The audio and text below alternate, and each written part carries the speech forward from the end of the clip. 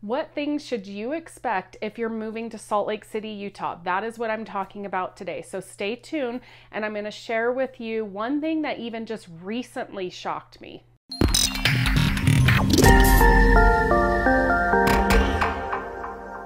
Hi, this is Melissa Ballman, and I'm a real estate agent here in the greater Salt Lake City area. So what that means, if you're looking at making a real estate move, I'd love to connect with you. Shoot me a text, send me an email, do what you got to do, but get in touch with me.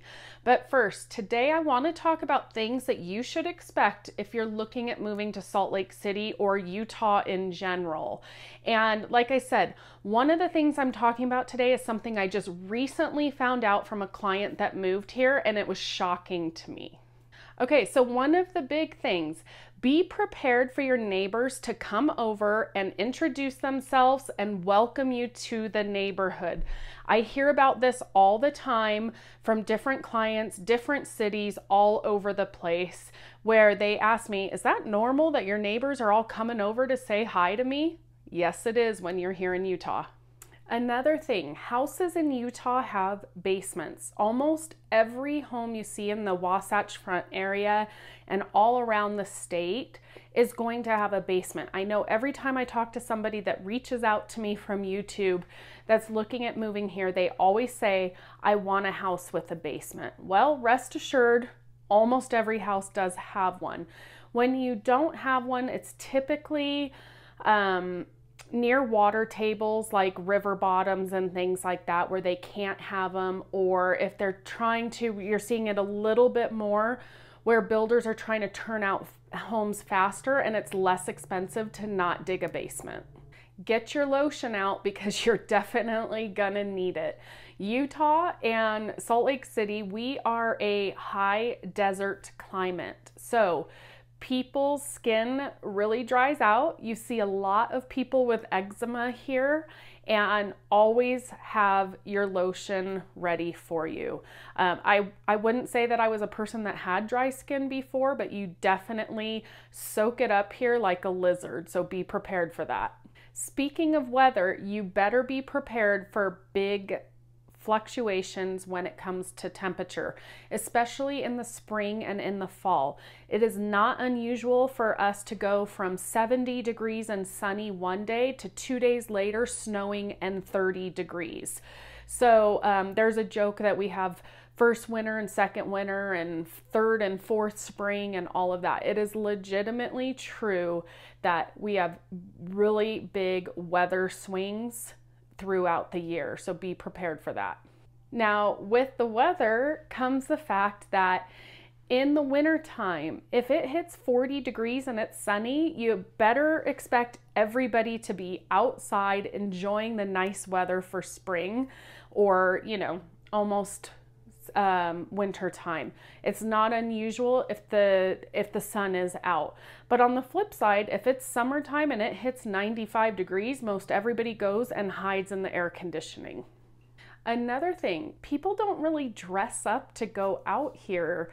Now, I'm not talking Real Housewives of Salt Lake City. They have their events that you see on TV and they're dressed to the nines and beautiful.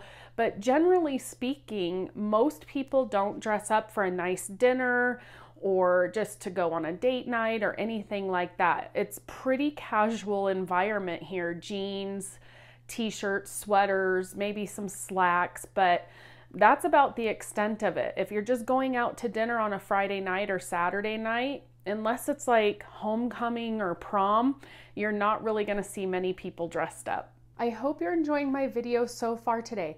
If you haven't already, make sure you subscribe to my YouTube channel and click the bell. That way you're alerted each week when I drop a new video. And stay tuned for the thing that I just recently found out about living in Utah that was shocking.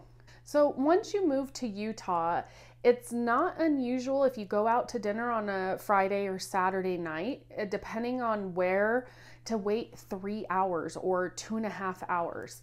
And reservations just really aren't a thing here. There's not very many places where you can make a reservation for dinner. So kind of our rule is we really don't go out to dinner on Fridays and Saturdays because of those waits. So you might have heard things are typically closed on Sundays here. So you need to plan ahead. And a lot of them are restaurants or fast food chains, chain style restaurants, not even necessarily fast food, where you can't go in on Sundays and get a good meal, or you can't go shopping at certain stores because they're closed. So just be prepared for that. If there's something in particular that you're looking for and that you love, make sure you go on Saturdays because they're probably not going to be open on a Sunday. Now, of course, mainstream grocery stores and malls are open, things like that. I'm talking more boutique style shopping, more mom and pop style stuff, but then also, like I said, the food industry is a big one. And also car dealerships are not open on Sundays. So I talked about this in my weird liquor laws video, but in Utah, you cannot go and meet a group of friends at a restaurant to sit down and have like happy hour drinks or something like that. If you're going to drink alcohol in a restaurant, you have to have food. You cannot just sit at the table with friends and have a few drinks. So be prepared for that. That usually takes people off guard when they come in and they're like, what do you mean I can't just sit down and have a drink? So if you go to Applebee's or Chili's or Cheesecake Factory, doesn't matter. That is the rule. You have to have food with your alcohol. We are high altitude here. Now we're not quite as high as Denver, so you need to be prepared. A lot of people will come here and visit and kind of have altitude sickness style symptoms, headaches, just not feeling very good, tired, dehydrated, all sorts of stuff. So be prepared that you're coming to a high altitude area. Okay, and finally, something that shocked me when I just heard a client say that. When they moved here, they researched allergies, and many websites said that Utah is one of the #1 allergy-friendly states. That is so far from the truth. I don't know where those websites are getting their information, but I can tell you, Utah has horrible allergies. There are times in the wintertime I have to take allergy pills.